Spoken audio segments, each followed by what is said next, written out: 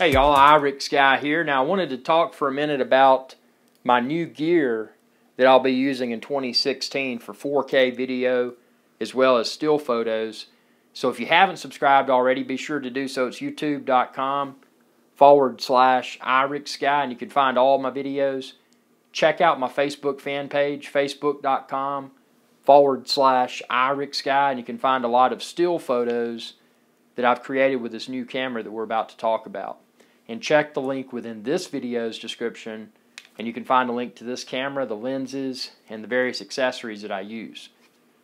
So if you're not a subscriber to my YouTube channel already, you may not be aware of the various cameras that I've used in the past. Obviously, I started out the channel with very basic cameras, then upgraded to 1080p cameras, and most recently 4K Ultra HD cameras. And I've used quite a few 4K cameras, and I've found advantages and disadvantages to all of them.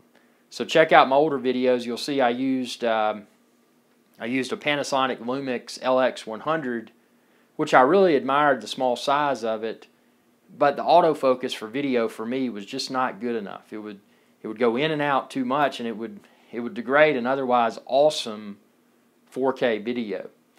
Then I picked up the GH4, the Panasonic Lumix GH4, and that's a really good camera. When I dialed everything in, check out my St. Kitts Green Monkeys video, and you can see for yourself how awesome that looks when it's just dialed in precisely.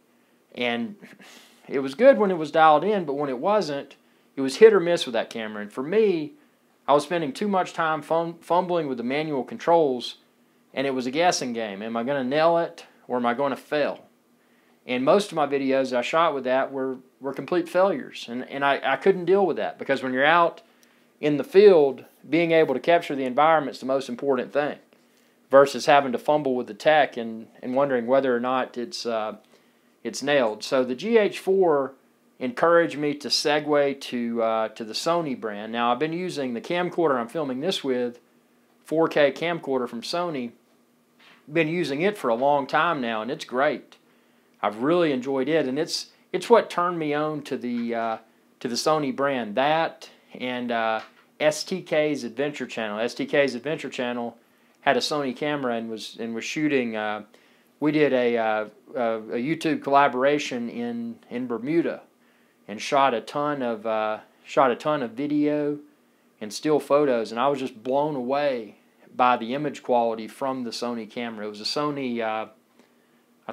I think STK's Adventure Channel was a Sony RX. Yeah, it was an RX100. I think it was a Mark III or a Mark II. It was before the Sony RX100 Mark IV came out.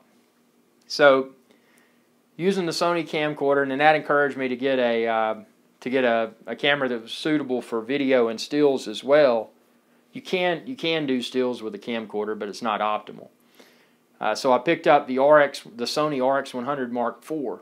Now, unfortunately, that camera disappointed me, because it was approximately a 5-minute 4K continuous video recording limitation, and that got to be a nuisance, but ultimately it overheated, and that was unacceptable for me. So I picked up, after that, the Sony RX10 Mark II, which I loved. Check out all my videos from it. Amazing 4K video quality, amazing still photos. But it didn't have a detachable lens, even though it did have a Carl Zeiss lens on it. It was not. It was near professional, but not quite professional. So for 2016, I decided to go for it. Now this is the Sony This is the Sony A7 R2, also commonly referred to as the Sony A7R Mark II. Now this will do 4K video. It's 4K 30 frames per second, but it also has interchangeable lenses. And I can use what's great about it, I can use the microphone that I already had that I was using with my RX10 Mark II. And I can also use this microphone in my Sony camcorder that I'm recording with right now, but obviously I'm capturing the audio externally using this lavalier mic. So it's good to have that flexibility. What's amazed me about this camera is that being I definitely don't consider myself to be a professional when it comes to photo and or video. But what this camera enables me to do is create results that look like a professional shot the photo or the video. But it's all autofocus. Now this, you can use this manually if you prefer to do so. But for me, the autofocus is so dead on that, I mean, the results I've been able to achieve with this already, have absolutely blown my mind. Now right now I've got the 24-70 Carl Zeiss lens on it. You can find it within this video's description. But it has optical steady shot built in.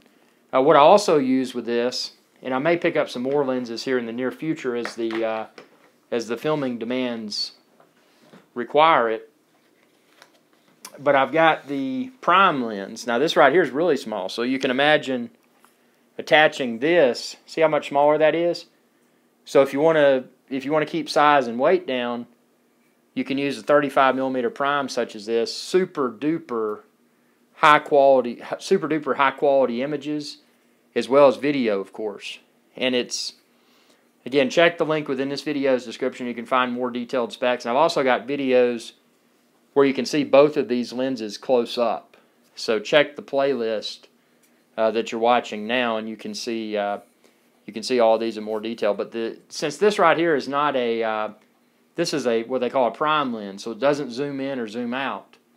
The image quality of this exceeds the image quality of this lens that's 24-70mm. So it can zoom in and it can zoom out using the ring right here, as you can see. And that's the lens hood on it. I flipped it around because I'm not using the lens hood, but it's nice to be able to flip it that way and keep it with the lens. Should you need it, you just turn it around and you can put it in use. But yeah, this camera has really... one minor complaint I have about it is the screen on the back. It'll pop up, as you can see there. It'll pop out, it'll pop down where you can use it that way. But unlike the GH4, it won't go out to the side for face-on video segments. But the good news is that this camera pairs exceptionally well with a smartphone or a tablet. In my case, the iPhone 6 Plus. And check out my playlist. I've got a demonstration where you can see how I pair my iPhone 6 Plus with this camera. It's just it's an easy process, and you can use it as an LCD display of sorts. Just hold it in your hand, make sure you're in the frame. This camera, they say, is weather sealed. Obviously, I would not want to subject it to water if I can avoid it. But if I'm in a situation where a small amount of moisture hits the outside of it, I feel somewhat confident that it may be able to hold up. The camera body itself is a lot smaller than what you may be used to seeing in the Canon line or the Nikon line. A lot of those cameras are a lot larger, but this, it feels very well made, but the size and weight is not crazy. And then also from an in the field perspective, it doesn't give people... A lot of people may see this and they don't think, oh, that's just some average Joe shooting a photo. In reality, this is a very professional camera. So that's the cool thing about it. It's kind of fly under the radar camera. It's got a full frame sensor. So it's a mirrorless full frame camera. And it's got what they call the Carl Zeiss, I think they call it the T coating, which is supposed to reduce glare, and that's present. Yeah, I think it's present on the camera and the lens also, I think. But it's just, and obviously you can mount your tripod plate. I use it in conjunction with this tripod right here. You can find it within this video's description as well. This is one of my primary field tripods, and I also carry the smaller version of this tripod because I can use the same plates on it, and I can just keep my tripod plate permanently attached to my cameras because I use the camcorder that I'm filming on now, and then also this for videos and stills. Just super duper high quality. One thing that people have commented about is the battery life, and I will admit the battery life is not that awesome.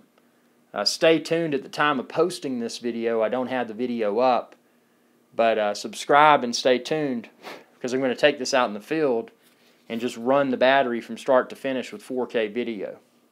The other thing that people had mentioned is that this camera overheats. I haven't overheated it yet, but again, I'm going to test it exhaustively in the field, so stay tuned for those videos and see if I can make it overheat. Now, I did install the latest firmware update, which became available in December of 2015, and the consensus opinion that I've read online is that that was supposed to completely address any 4K video overheating issues. Keep in mind with DSLRs and mirrorless cameras such as this, that there is an approximate, I think it's around 29 minutes, and it's a hard stop for filming 4K continuous video. So there may have been people that that encountered what they thought was an overheating issue, and it was actually just a known limitation of these types of cameras. These are not camcorders, these are cameras, and they have that limitation. Also, people may have been using an SD card that did not have high enough read and write speed. So check the link within this video's description to find the SD card that I use for my 4K video. I use the same type card for this that I do for the Sony camera that I'm filming this face-on video segment with. So yeah, just a great portable option, and you know, if you want to use the external mic like I do, it's great to be able to attach it. And this particular mic is awesome because it's phantom powered. I don't have to put batteries in it, so that's one less battery I have to fumble with. The disadvantage, obviously, is that it's using battery life from the internal battery, but the battery life for me has been perfectly acceptable, and these batteries are so small that it's just easy to carry around a bunch of them. Very small, very lightweight, super duper easy. And one thing I like about this camera is being able to recharge by way of USB. If I don't want to use the wall charger for the battery, recharge it by way of USB. That's convenient, especially if you have a power bank, you know, a little battery bank, or a solar USB panel in the field. It just makes it really convenient. Something I do to keep everything organized and protected. Obviously, if you watch my videos, you know I do a lot of tropical environments where I'm in the water and I want to swim to shore and get those good shots. This case right here is what I use. It's plenty big. I've got plenty of room for my A7R Mark II accessories and various lenses. So that's a good thing to, again, check the link within this video's description. There's a couple of configurations you can get. I got the foam that's got Velcro on it, so I can piece it together. No, I shouldn't say foam. I should say padded dividers. It's got Velcro, and you can kind of shape it however. But they've also got an option where you can get it with foam that you pluck and pluck it however you want to pluck it to fit your stuff in there however you want to.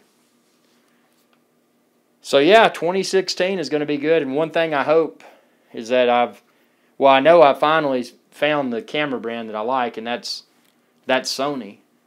And being able to, I mean, inevitably these cameras are always evolving, so I wouldn't be surprised if later this year they come out with something that's an upgrade to the A7R II. The thing I hope is that Sony keeps this E-mount standard for their cameras, for their alpha cameras or Sony alpha cameras, because if they do, what that should enable me to do as I upgrade the camera body, to be able to reuse my glass and not have to go out and purchase that. Because this stuff, I mean, without a doubt, can become expensive.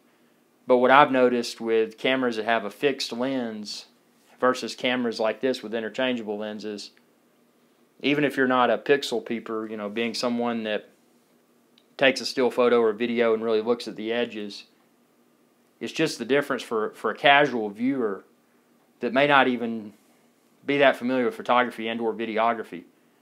When they watch a video that was filmed with a higher end camera such as this versus a video or photo that was taken with a fixed lens camera, they'll probably see the difference, and not necessarily, if you did, you know, screen over here and a screen over there, they could probably see the difference, not even being a professional within the field.